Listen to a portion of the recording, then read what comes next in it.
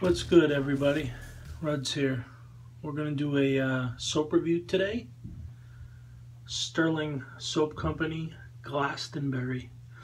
I've been sitting on this sample for quite a while, so I figured it's time to give it the old Ruds review for anybody that's interested. So Glastonbury is inspired by a music festival that occurs in the UK. This scent is currently available on the Stirling Soap Co website and also at maggardrazors.com. I'll put the links below for you.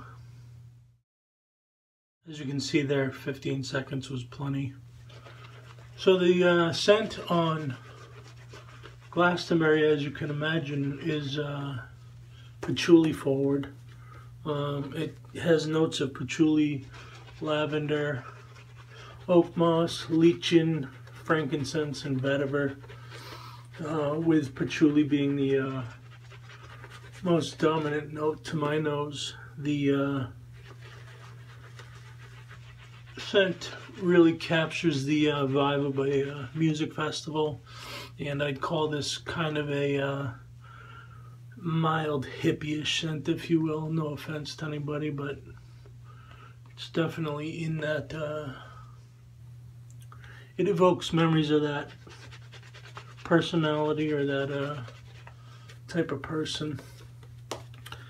The scent strength on this soap is mid-strong, both off the sample and as you lather, and once the lather's built it remains that way.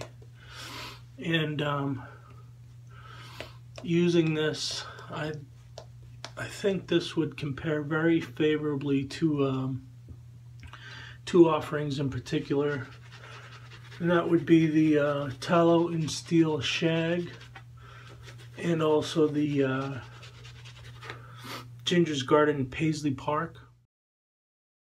Alright, so everybody realizes by now, because I've reviewed several of them, that Stirling Soap Co is in my top 10. They're actually the number 10 performer in my den and in my opinion. They hit all marks for tallow and non-tallow soaps, and in my humble opinion, they are among the best value soaps out there, along with Barrister and Man Latherline. Being number 10 on my list, that puts them just ahead of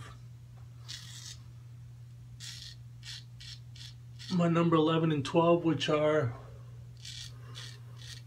Through the Fire Fine Crafts and Buffalo Head Soap Co., and it puts it just behind the offering by Dan Bushmore of Australian Private Reserve. We're back. We're going to use some Chatillon Luxe Gradient League Square. This is a wonderful, wonderful leather aftershave. It's got other notes going on in there. Can't remember what, but it's not the purpose of this review, but it does pair very well, in my opinion, with this Stirling Soap Co Glastonbury.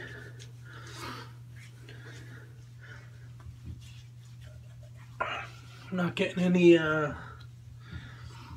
detrimental feedback, so that shave was really good, both face and dome. So, Stirling Company Glastonbury. This was the sample size. I pressed it down in an empty container, as you can see.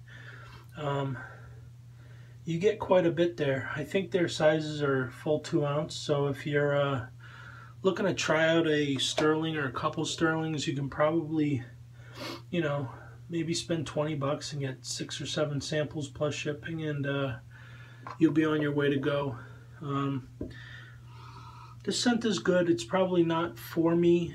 I don't particularly love patchouli forward scents, but anybody that does is really going to like this. It's a well-rounded patchouli scent, and it's not too dirty, too hippie, if you will. But yeah, it's just a nice smell for people that like that real earthy patchouli scent. Great performance as always. Give us a thumbs up if you like this video. If you have anything to say, hit me up below. I try my best to get back to y'all when I can. And if you're not already a subscriber, please subscribe. See ya.